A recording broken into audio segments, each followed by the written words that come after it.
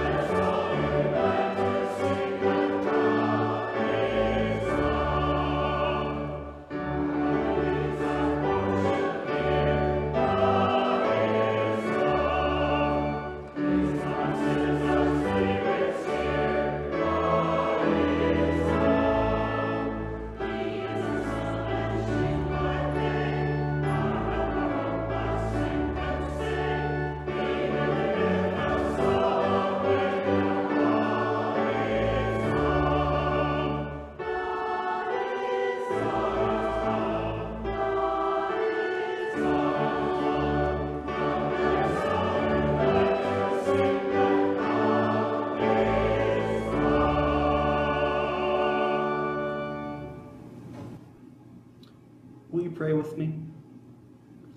Look upon us, O Lord, and let all the darkness of our souls vanish before the beams of your brightness. Fill us with holy love, and open to us the treasures of your wisdom. All our desire is known unto you. Therefore perfect what you have begun, and what your Spirit has awakened us to ask in prayer. We seek your face, so turn your face unto us, and show us your glory. Then shall our longing be satisfied, and our peace shall be perfect. Amen. Hi, everyone. I'm happy to be in front of you again today. I wonder, what's going on in your life? As always, I wish you could tell me. What's going on in my life? You know what? Some people were really nice to me this week. I've been struggling as a teacher on how to get books into kids' hands because, you know, we're still learning on the computer, but I still want them to have good books to read. And a friend of mine sponsored our class and bought books for our kids so that I'm going to be able to hand them a book here when they get here in a week or two.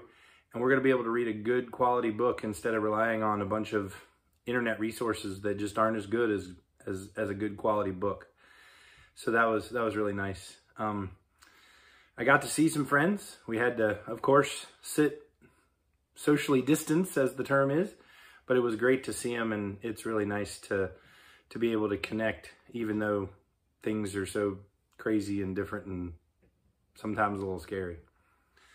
So I wanted to read to you today a story.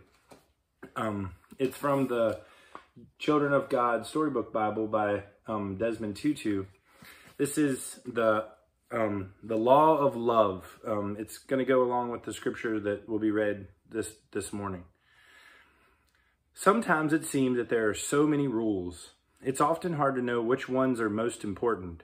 In Jesus' time, people argued about which rule was most important to God. One of the elders, bent over with age and wisdom, heard Jesus teaching his followers.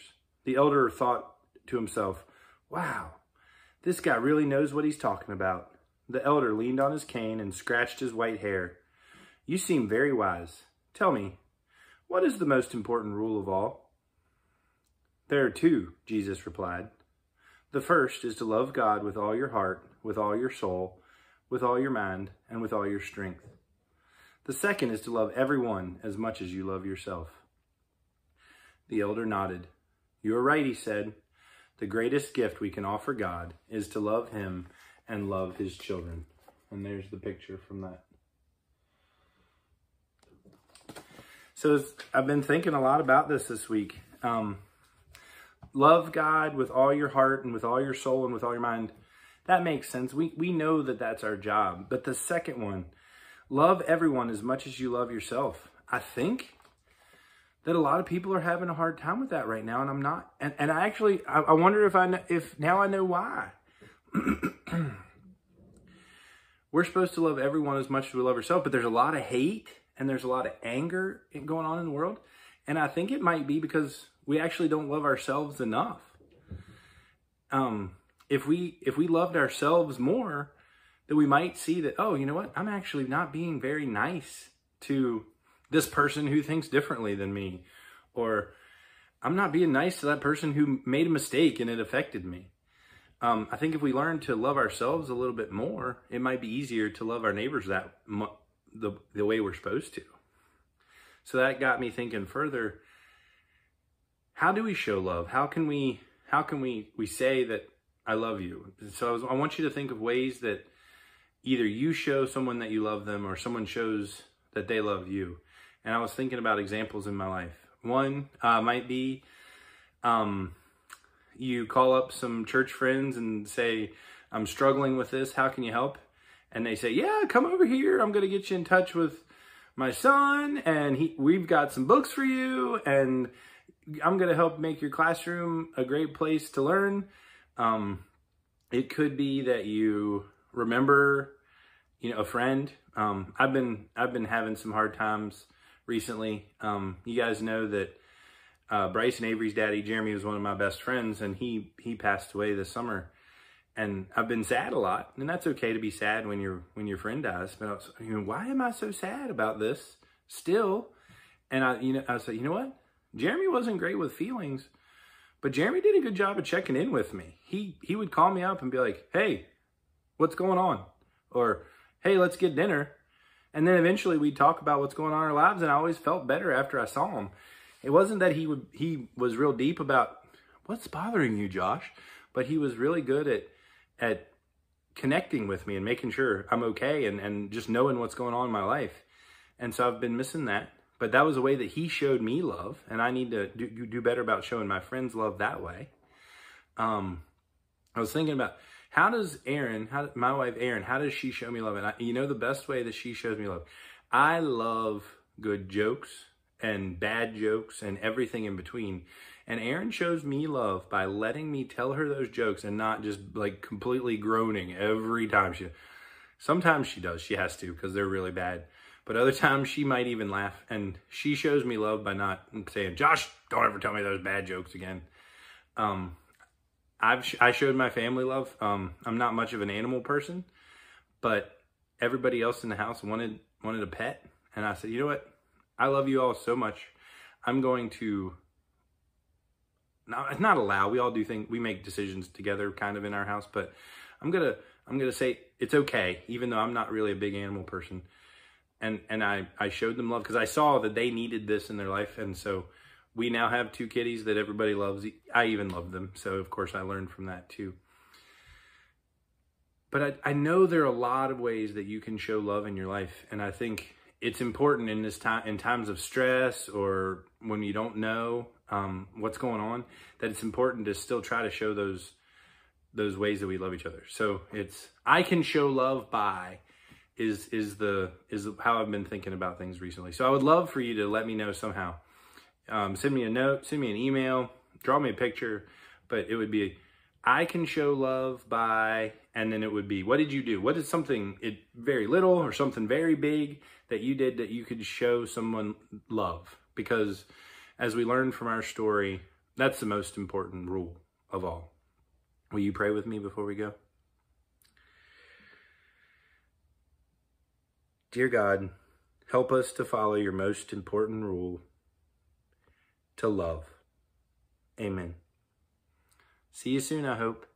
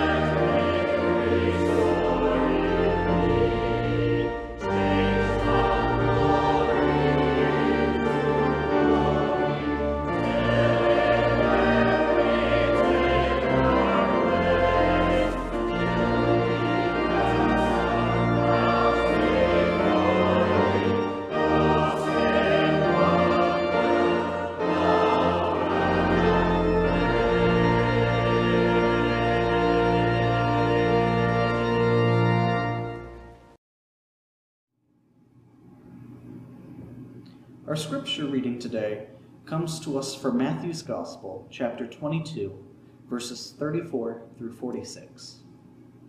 When the Pharisees heard that he had silenced the Sadducees, they gathered together, and one of them, a lawyer, asked him a question to test him. "Teacher, which commandment in the law is the greatest?" He said to him, "You shall love the Lord your God with all your heart, and with all your soul, and with all your mind. This is the greatest and first commandment. And second is like it. You shall love your neighbor as yourself. On these two commandments hang all the law and all the prophets." Now, while the Pharisees were gathered together, Jesus asked them this question: "What do you think of the Messiah? Whose son is he?" They said to him, "The son of David."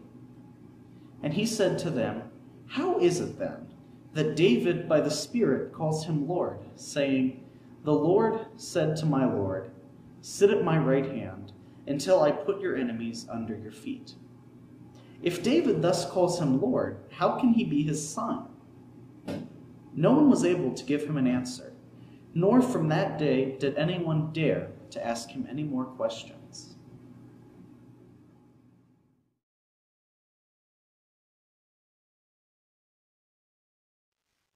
I am not a very socially graceful person, and it's not uncommon for me to spout my opinion in an overly blunt fashion before thinking through its impact on those around me.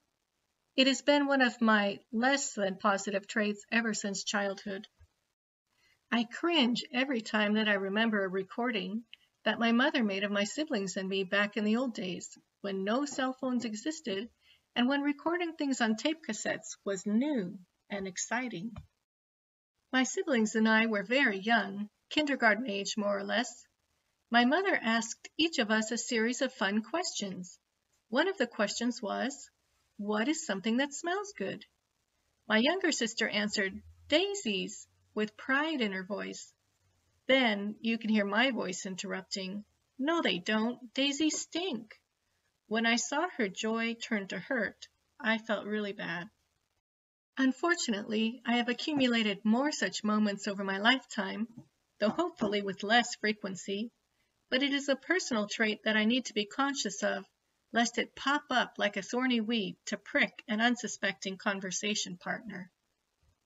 One such moment occurred many years ago. I was then a fully grown adult with no excuse of tender childhood to fall back on.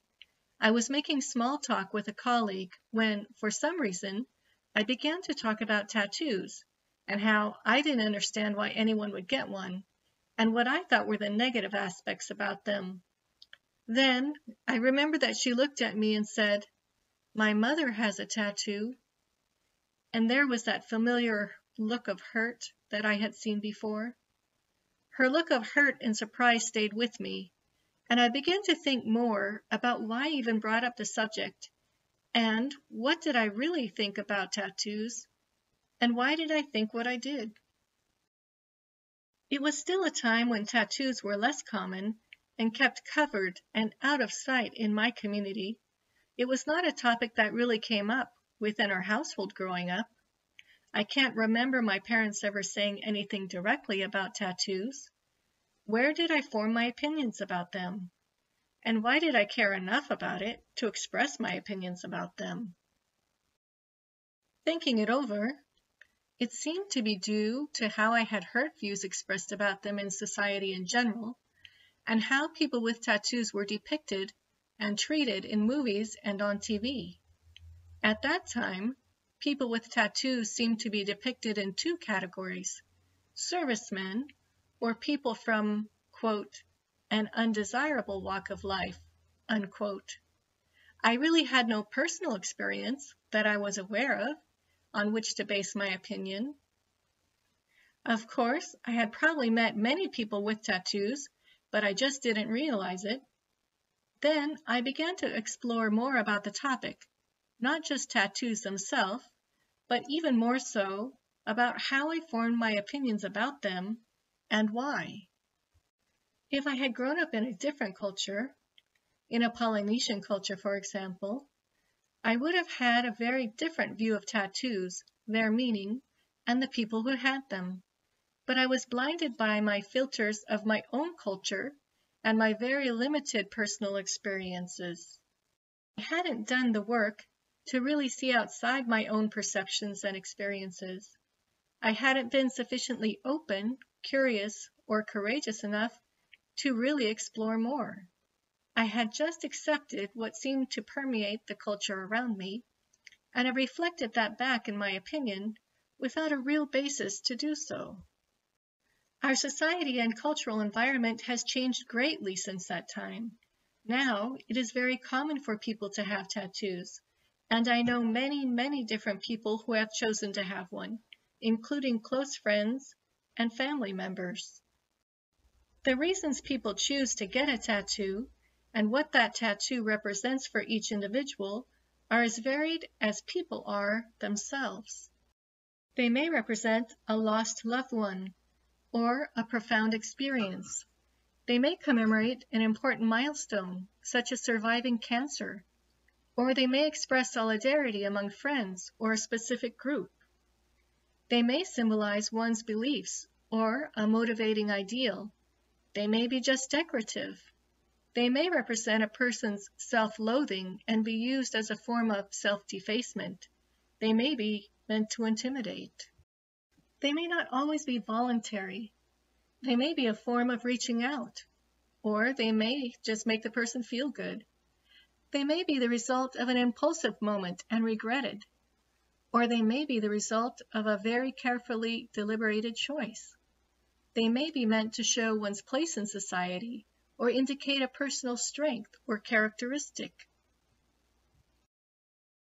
How easily and effortlessly we can fall into judgmental and discriminatory patterns, even unintentionally. Yet what a deliberate and intentional process is required to work our way out of them. I had gone through different stages of thinking about tattoos. First, from tattoos not really existing in my life, not really being a part of my consciousness. Then later, to them being something I felt I should comment on if I saw one. And then, after my hurtful commentary and reflecting back on that moment, to exploring more about what a tattoo really means and represents for different people. But shouldn't I really be looking past the tattoo and even past its meaning? Shouldn't I be more open to seeing the person themselves and working to better understand the individual from their own experiences and their own perspectives? Shouldn't I work to become more aware of how my own personal experiences and cultural biases may be creating blind spots and distortions in my way of viewing others, and thus how I act towards others? I don't think that working to understand the experiences and perspective of others and recognizing my own personal biases means accepting everything and anything.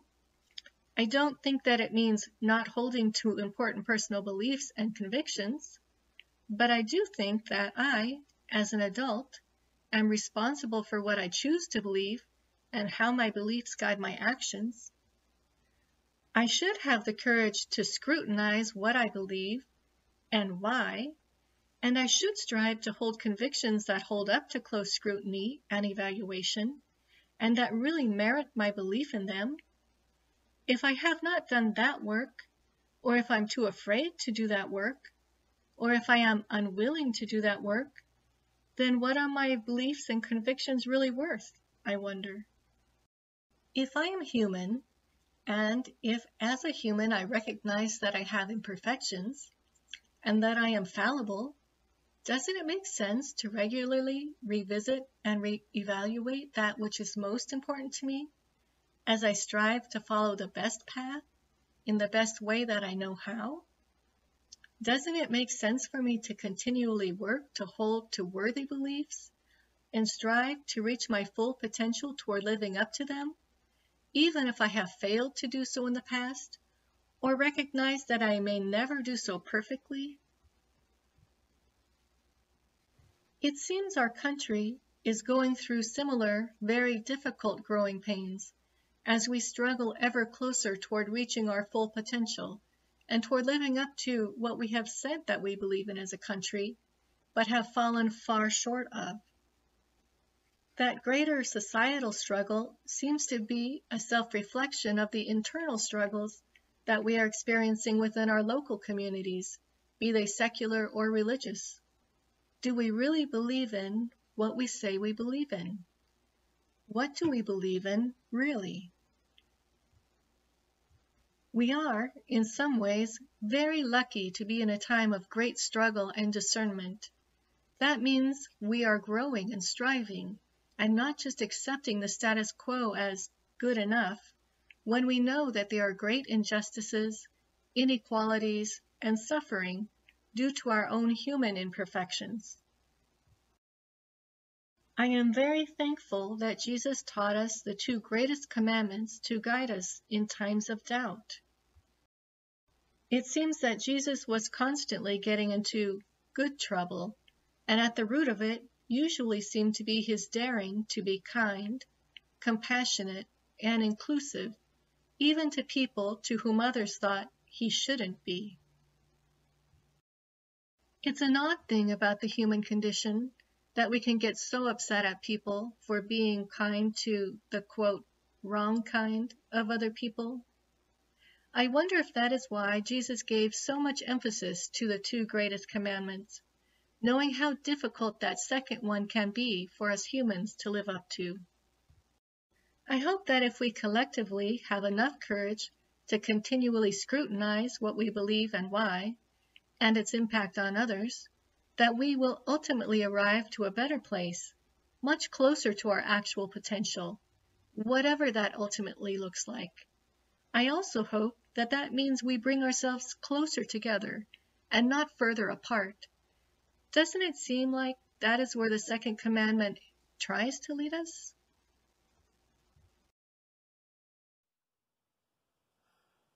The story goes like this. A preacher stands up in the pulpit for the sermon after the reading of the gospel, Jesus' articulation of the greatest commandment in Matthew, which Ben read for us earlier. She takes a deep breath, places her hands on the edge of the lectern, leans forward and says, "Love." And then she sits down. One of the deacons was heard saying on the way out of worship that it was the best sermon that he had ever heard. I won't be quite that succinct today, but I will try to keep this brief. Doing so seems to be in keeping with the spirit of the text. Jesus is asked by the lawyer in our scripture which commandment in the law is the greatest. You may be aware that this kind of question was not unusual. In traditional Judaism, the Torah was understood to contain 613 mitzvot, commandments, to which obedience was considered religious duty. These commandments consist of everything from the Big Ten to ceremonial laws for specific classes of people, such as a prohibition of the high priest having disheveled hair or torn clothes. Rabbinic discourse and commentary was and is in no small part an exercise in sifting through and prioritizing all of these commandments, discerning how to best follow the law for their time and in each circumstance. Identifying what was most important, what was most essential, was a key step in that discernment. And as you can imagine, it was almost always a source of disagreement and contention, evoking lively discussion among different teachers and different factions. So regardless of what the motivation for the question put to Jesus in our scripture, and the apparent motivations of the questioner do differ depending on which gospel account you were reading, it is most assuredly not a surprise question for him. Thinking and dialoguing about such questions is pretty much what a rabbi does. In many ways, such debate, which commandment is the greatest, which is most important, how are we to prioritize one over the other, is exemplary of the essential work of ethical living. It's the kind of work to which Melody was referring in her reflection in image and word that she shared with us just before this homily. What do we really believe? And why? What is the core of our beliefs? And how do those beliefs guide our living? How do they inform our interactions with and our opinions of others? And how should we evaluate and scrutinize our beliefs over time to ensure that they are true to our ultimate values and that our lives are lived out in that truth? All of these questions are collapsed together into that master question that's put to Jesus. What is the greatest commandment? What is your core value, Jesus? What's the one thing to which all others boil down for you? What is at the center of everything that God commands, everything that you say you stand for? Jesus' reply is short, clear, and direct. You shall love the Lord your God with all your heart, and with all your soul, and with all your mind. This is the greatest and the first commandment, and the second is like it. You shall love your neighbor as yourself. On these two commandments hang all of the law and the prophets. Here Jesus quotes from the Shema, the primary confession of faith of the Israelites from Deuteronomy 6:5. Love God. It's the perfect, unassailable answer. But he goes on to quote a verse additionally from Leviticus 19:18. Love your neighbor as yourself. Jesus is unwilling to name just one of these, refusing to separate these two commandments. On them together, he insists, all of the law and the prophets hang. You can't have one without the other. If you love God, you must love your neighbor and yourself. As you love yourself and your neighbor, you live out your love for God. A preaching professor named David Lewis says that in answering this question about the greatest commandment, our Lord names his center, the center of his ministry, the center of his mission, the center of the kingdom he has been sent to proclaim and build. And that center is love. It's not a detached, distant kind of love based on sentiment or feelings of affection. Rather, the primary component of the love to which Jesus speaks here is actually commitment. It means taking God seriously and also taking the needs and well-being of ourself and our neighbors seriously. It is a love that fuses theology and ethics into one consistent, cohesive center, a center that can be articulated in one single tweet-sized message. Now, I have to tell you, I'm not a big fan of Twitter.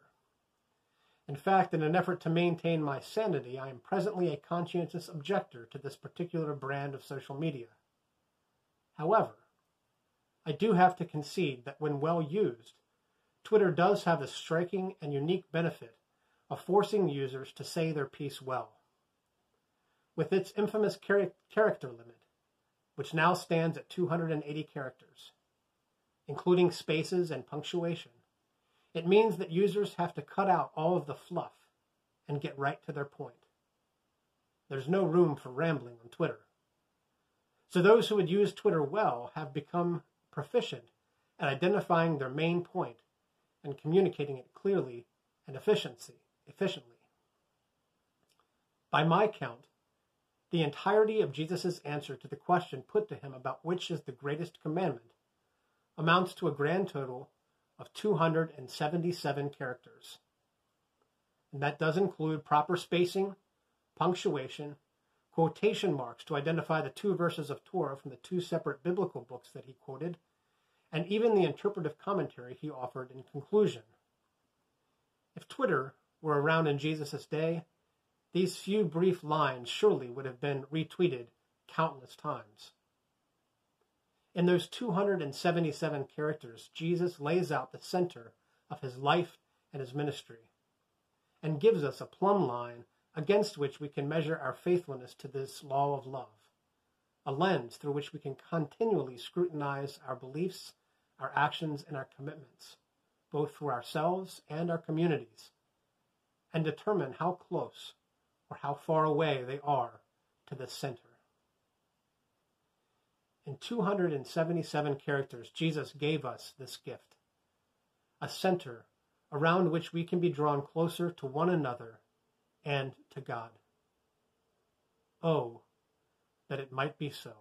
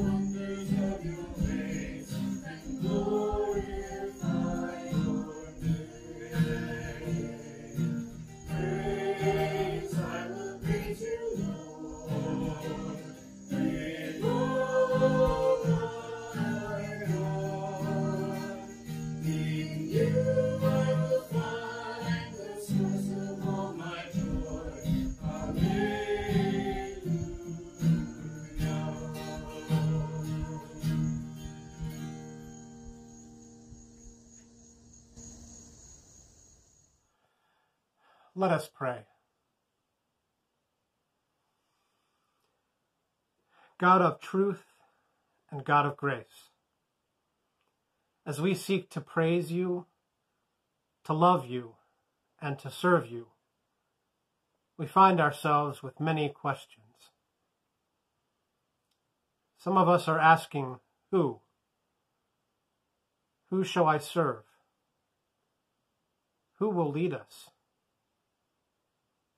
Who needs our help? Some of us are asking, what? What is the point? What should I do with my life now? What on earth was I thinking? Some of us are asking, where?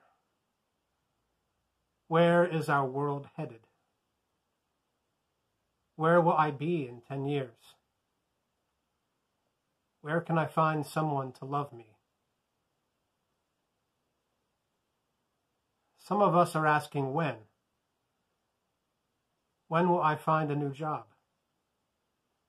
When will she die? When will things finally get back to normal? Some of us are asking, why? Why can't I get pregnant? Why should I care? Why is there so much hate in this world? And some of us are asking, how? How can we make this work? How can we get through this? How can we make a difference in this world? Even as we voice these questions, God, still others are there in the background, always there, but seldom asked. Are you really listening? Do you really care? Are you really there? And even in the silence that so often lingers, the answer comes to us. Ubi caritas et amor, Deus ibi est. Where there's charity and love, you are there. In that assurance, God, we take comfort. In that conviction, we find not answers, but a promise. In that declaration, we find a purpose for our living. May Jesus show us the way.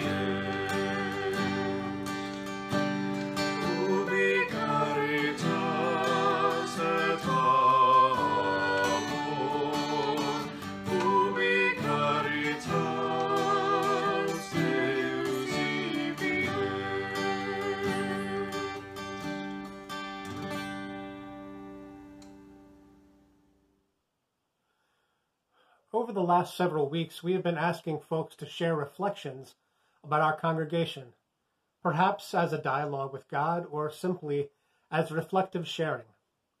We have asked them several questions to guide their thinking. What do you value and appreciate about the Bridgewater Church of the Brethren?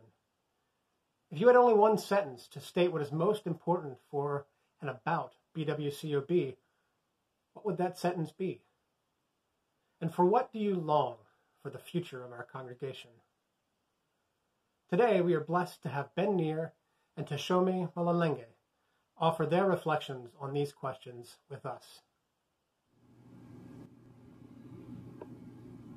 The song Homeward Bound was first recorded by Simon and Garfunkel on December 14, 1965. They released it as a single on January 19, 1966, and then on their third studio album, Parsley, Sage, Rosemary, and Thyme, a little less than a year later. It has since been covered countless times by countless artists, and it is regarded as a classic in the annals of music history.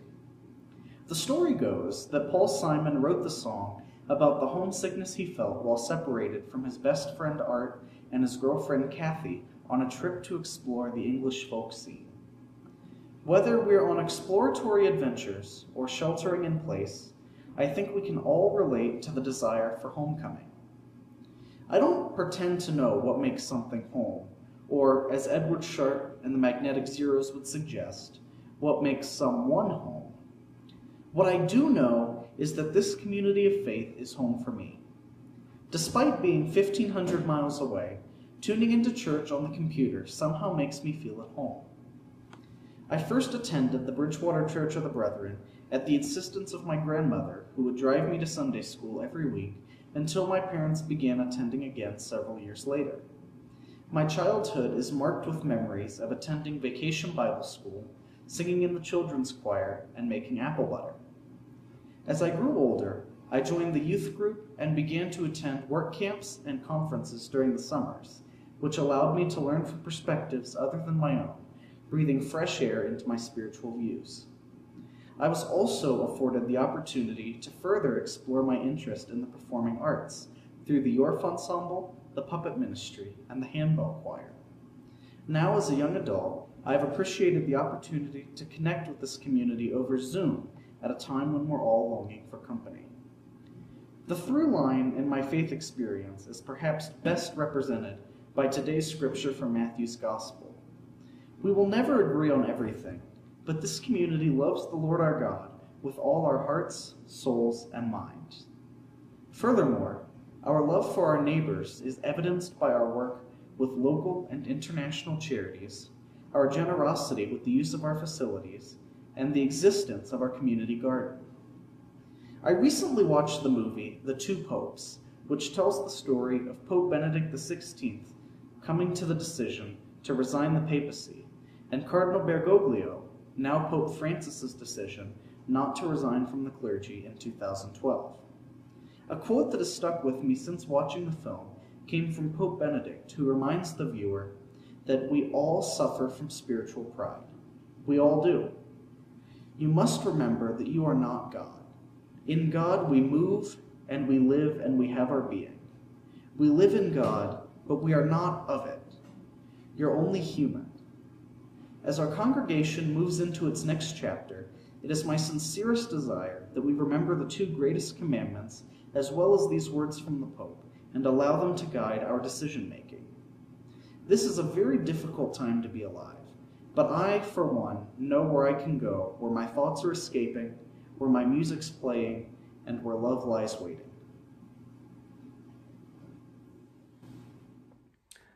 Good morning. I hope all of you are well and staying safe. Pastor Christy and Chris have asked me to do the reflection this week, and I'll focus on two subject matters. First, what do I value and appreciate about the Bridgewater Church of the Brethren? And secondly, for what do I long for the future of our congregation?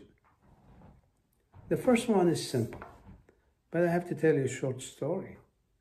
Professor William Albright, God bless his soul, introduced me to the Bridgewater Church of the Brethren. I was a freshman at Bridgewater College. This was back in 1983, almost 37 years ago. I will never forget my first day experience at the church.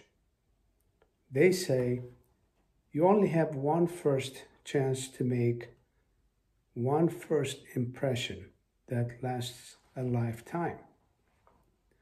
I recall then many people lined up to say hello and introduce themselves. During my college years, I was very fortunate to get to know many members of the church, which most of them are no longer with us. It's an honor and a privilege for me to recognize Dr. Wayne Geisert, Dr. David Messler, and Dr. Neer. I am sure they're in heaven watching up on us. I am very grateful, so do many students from the college, for their compassion, generosity, and passion. What I value most about our church is its core values of equality, community, simplicity, service, and peace. These values are embedded, entrenched in my personal life, in my teaching, and also in my work. What I appreciate the most about our church is its congregation, you, the people. We have the most welcoming and kind people that I ever came across. When we bring our friends who are visiting from out of town, they always compliment the service and the friendly atmosphere. The children time, the fellowship host are a few of my favorite programs at the church. The second subject matter is very complex.